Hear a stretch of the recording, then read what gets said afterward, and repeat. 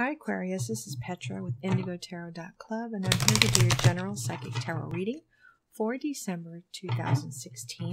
I recommend that you also watch your Sun, Moon, and Rising videos to see which one resonates with you the most for December. I'm going to shuffle the cards, cut the cards, spread the cards, and I'll be right back with your general psychic tarot reading. Okay, Aquarius, let's get started with your reading. I shuffled, cut, and spread the cards for you. Card position 1, your current situation. I have the Two of Wands. Card position 2, the energy crossing you. I have the Hierophant. Card position 3, past issues, the basis of the situation. I have the Two of Pentacles. Card position 4, your immediate past, what is behind you. I have the Knight of Swords. Card position 5, your crowning thoughts, your thoughts regarding the situation. I have the Nine of Wands. Card position 6, your immediate future, what is about to happen. I have the Judgment card. Card position 7, your fears, your emotional concerns regarding a situation. I have the Queen of Wands. Card position 8, environmental factors, how others see you. I have the Nine of Swords. Card position 9, your hopes, your desires, what you really wish for. I have the Lover's card. And card position 10, the outcome, the answer to your question, Aquarius, I have the World card. The card at the bottom of the deck, which is for what is about to happen the beginning of January 2017, I have the Star card. So let's get started, Aquarius. The card representing you is the Two of Wands. Normally, I see this as progressing to the next level of a project or a relationship. But as soon as I picked up the card, I felt that it had to do with a project that you're working on, a creative project, and you have a burst of energy coming in December that's going to allow you to do an even better job than you thought you could on this creative project. The energy crossing you is the Hierophant, and when I see the Hierophant, I think of marriage, wedding ceremony. So possibly the project that you are working on has to do with a wedding event or ceremony. Also, another feeling that I'm getting from this Hierophant card is that the project you are working on could have to do with a stained glass window or some kind of colorful dress, something having to do with that. So I'm really feeling a strong creative energy vibe for you, Aquarius. Past issues, the basis of the situation is the Two of Pentacles, and it feels like perhaps, again, with this project, this creative project, you are having a little trouble deciding on the costs involved, how much you want to spend on this project. Maybe you're getting married and you are designing the dress and you have to factor in the cost, and there's some pieces that are used to design the dress that cost more than other quote-unquote normal pieces, but you really like these and you think that it's going to add a lot. You think that it's going to add a lot of flash and flare to this design, so you want to spend the extra money, and you are going to have to juggle your finances to do it, but it looks like it is going to be positive for you, and that it's going to maybe even get you some orders, future orders from future brides for a dress like that for you to design for them. So that's pretty interesting. Immediate past, what is behind you? I have the Knight of Swords. And when I see the Knight of Swords, I think of a young, energetic male. Could be a Gemini, Aquarius, or Libra. A very stern, analytical person. This one seems like very energetic. Could be some kind of athletic type person even.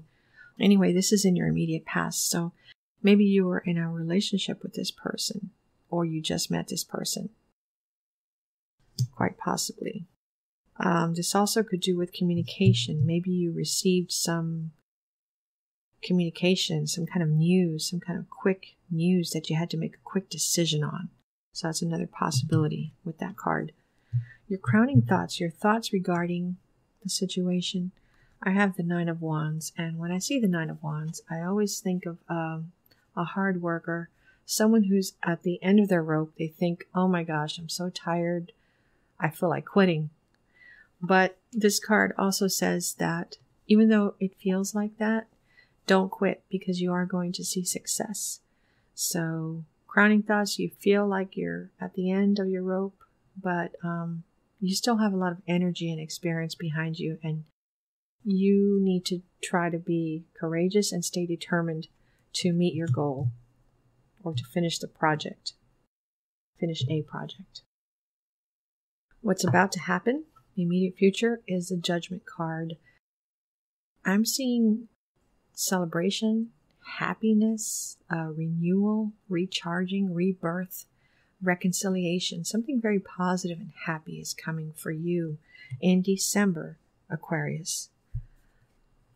I can't tell if it has to do with the ceremony. It feels like it's something different. Some really good news coming in for you, having to do with something else this month of December, Aquarius. Card position number 7, your fears, your emotional concerns regarding the situation. I have the Queen of Wands. This feels like it's you.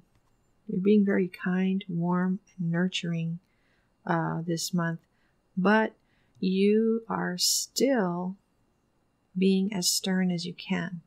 You're being kind, but you're also being curt. So it's like a double. It's like you're split into two this month. You're having to be stern with one group and then kind and nurturing with another group. That's what it feels like. Environmental factors, card position 8, how others see you.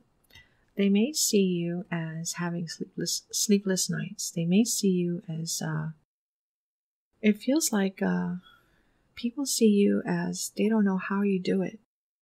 They don't know how you're able to do all that you do in a day and in a night even.